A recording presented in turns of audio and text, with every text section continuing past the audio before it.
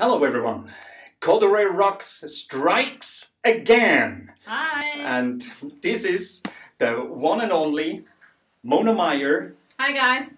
Nice to meet you. We are in an elevator, and I would say this is an elevator pitch. Mona Meyer, could you say something about you as a nomad and a professional teacher woman?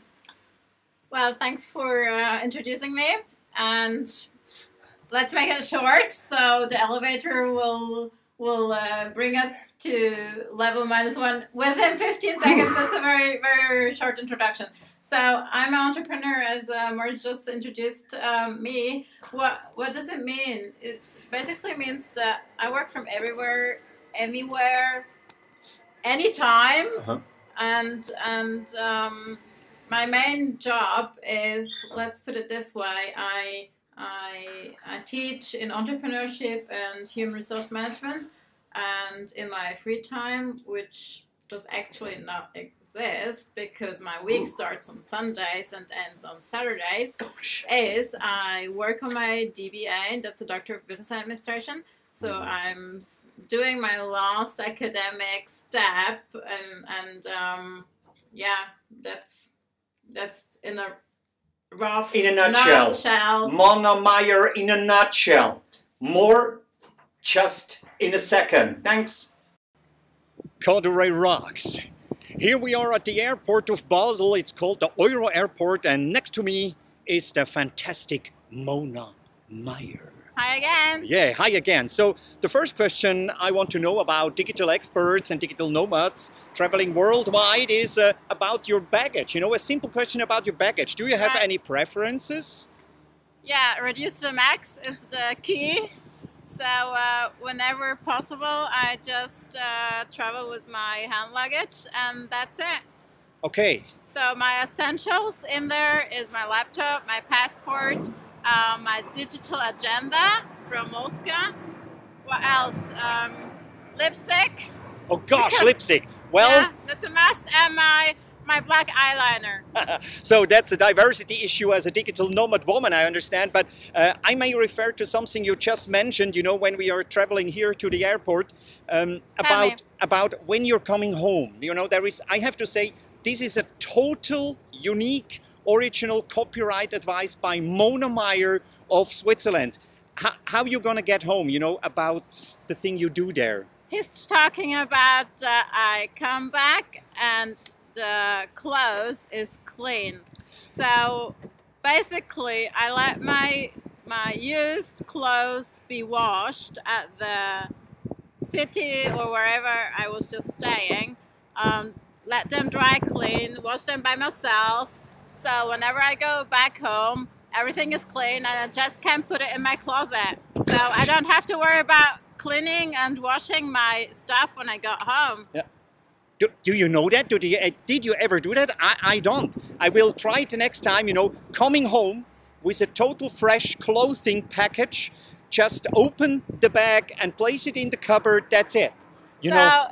It is basically, again, about making life easier, so it is. More in a minute. So here we are again, you know. This is still Mona Meyer. As a digital nomad woman, I'm totally interested to hear about, you know, digital helpers and how you get organized while you're traveling. And you mentioned to me now, you know, the digital agenda. Can you explain us how you work while traveling?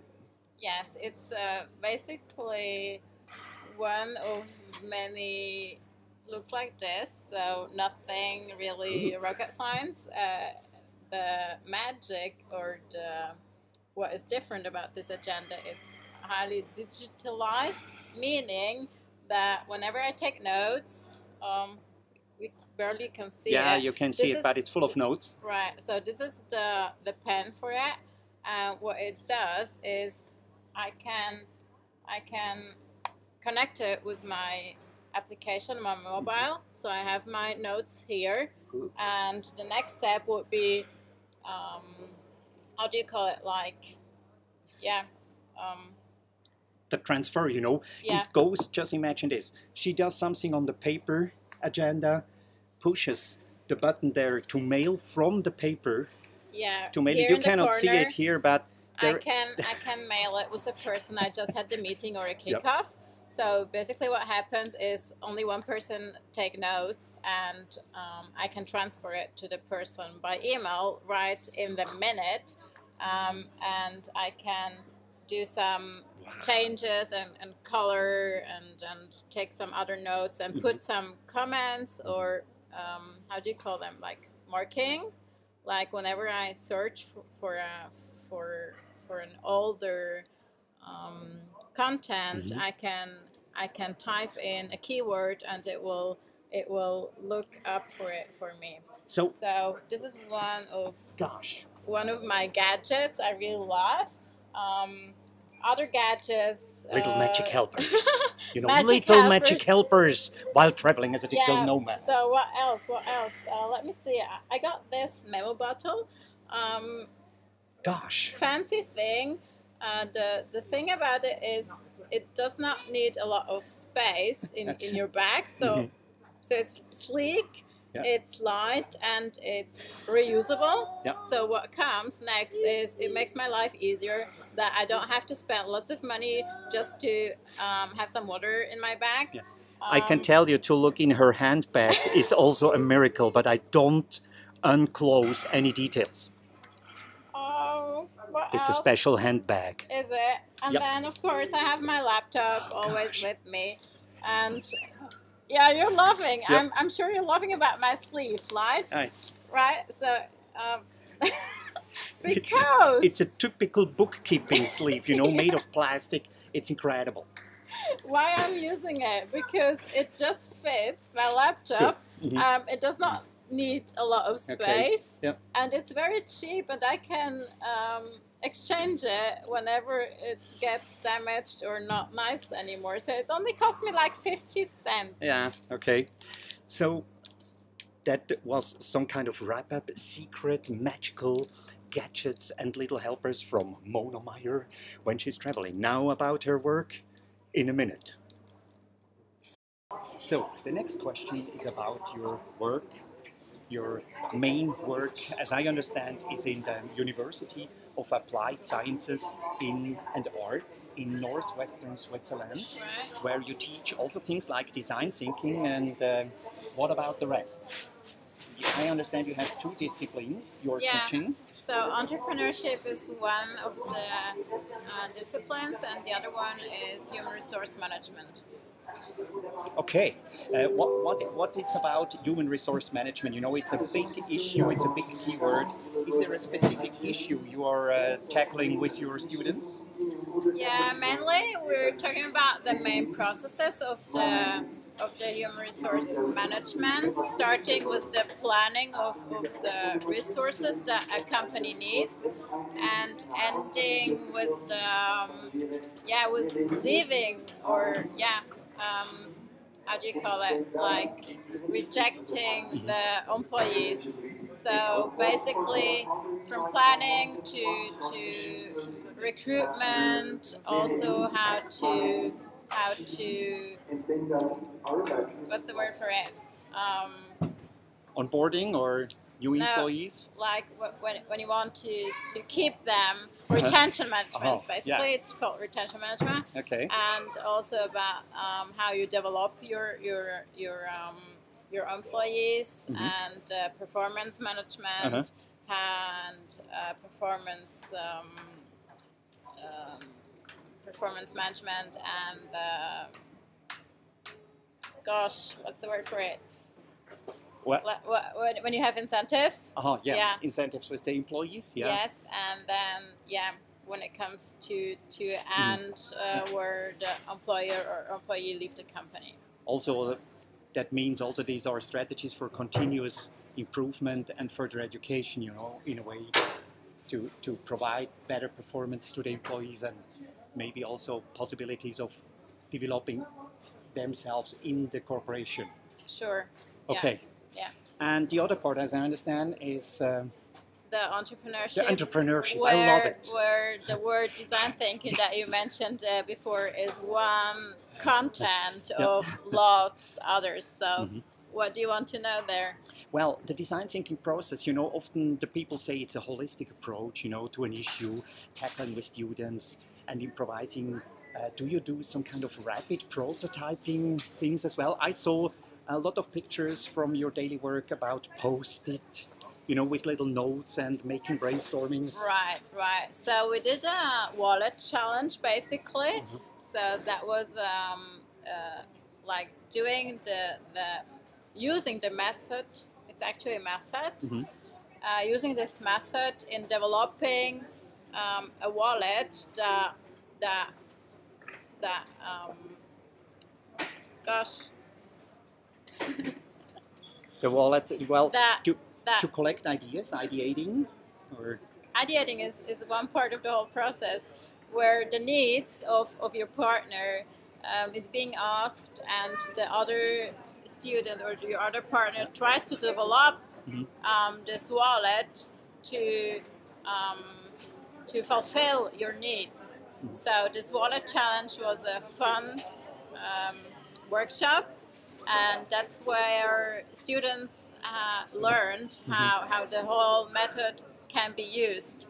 Of course, you can use it for different other challenges. You can take any business challenge. It does not has necessarily to do with a product at the end. You can use services and put your challenge and try to develop something around it. Yeah. So you can use this method also in a 5-day workshop where you really go in depth and develop those things using other tools. So let's say you can use the persona template where you actually try to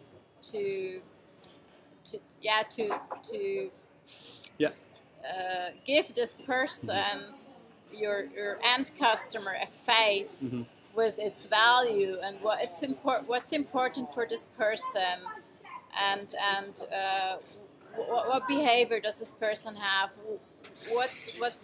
who are the influencers of this person. So at the end you can understand this person. It's about understanding what the needs are. Okay. So you can define and be more concrete in what you want to develop at the end for your market. If you don't have those answers, how do you know if this is the end product or end service that the end consumer or customer wants?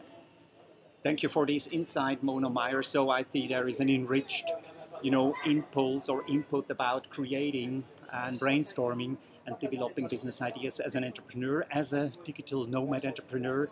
More about that, a special project of yours, in just a second. Here we are again. Now you see we are in a train. Here you see the one and only Mona Meyer.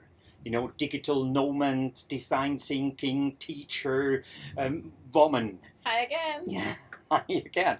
And I know that you just started a complete new project. It's called s.t.a.y.a.w.h.i.l.e. It has to do with nomad. It has to do with moving around, co-working, third workplace, whatever. Can you explain us the details of, I think, really this fantastic new project?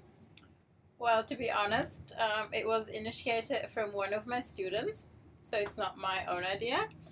And my part in this whole thing about stay a while is that I inspire and motivate my students to try it out, because they can't lose anything about it. And I think the trend about the sharing economy, about the digital pace we live in, it's just the right moment to start this project and actually initiate it. So yeah, show us the logo. There is a logo. Oh my God, you cannot see it. Can you?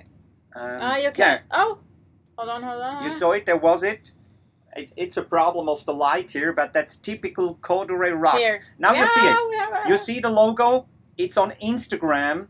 Stay a while. So if you're interested to know more about it, the ongoing projects, or maybe to participate in a way, so the outcome is still open, please go to Instagram, look for Stay a While, get connected, you know, and write a message even. So the first thing about get connected, that's one thing. What we are keen about is that we want to grow this community. It's actually like a social community mindset that we want to follow. So if you want to be part of it, message us. So leave a message on Instagram and we'll get back to you, and hopefully we can grow the community together. So basically, we didn't explain what s.t.a.y.a.w.h.i.l.e. is about. Exact. So it is about, imagine a co-working or a single working space in the atmosphere of a different or another living room. So if I have my own desk at home, because I mainly also work from home and want to change the environment, want to see something else, and want to still concentrate on my work, have my cup of coffee beside me, have a printer, and have just like the standard stuff that I need to do or need to have for my work, I can see or seek for a different location to do the same. So it is about a desk surfing thing. So if you think about couch surfing, how they started, it is about this thinking or mindset that we want to create with Stay a While. Wow, cool. Desk surfing. Did you hear that? I know about this couch surfing issue or this I think blah blah car, you know, where you surf in the taxis, taxi surfing, couch surfing. Now comes desk surfing with Stay a While. Thank you very much. Sure. Next details in a second. Here we are. You know, you see, there is a bicycle station. The thing for travelers as well. You know, it's also so dramatic. So digital nomads are everywhere. They take everything they can get to travel to move on. Now we have Mona Meyer still with us. And I have a question. We talked about Stay a While, about this project of you know, be a digital nomad, share a desk. I know that you're traveling quite a lot of time to Vancouver. So indeed, yeah. So could you imagine that you take your Stay a While idea to Vancouver? Of course, why not? It's basically a project or idea that can be implemented everywhere. So yeah, so next time, hopefully next summer, I may introduce my idea to my friends and partners who I know there, and have a pilot or trial project, and yeah, we'll have a second home base then from and for Stay-a-While. Yeah, true nomad style. Truly. And for the future, could you tell us maybe something? Do you have still other projects? I know, I understand you're omnipresent, busy woman. And do you have a project for 2018? What's the right answer for it? Is there any right answer for this kind of question? I'm not sure, but do you have some of exploring, go deeper into it? I think things will pop up, and basically I will try to focus or go deeper into them or just leave them. So I take it as it comes, like in many situations in my life. Take things as they come and make the best out of it. And I know another statement of you is eat dessert first. Yeah, so... I totally like it, I have to say. And thank you, thank you very much, Mona Meyer, for being in this interview with codourey.rocks. My pleasure. See and you. Goodbye to everyone.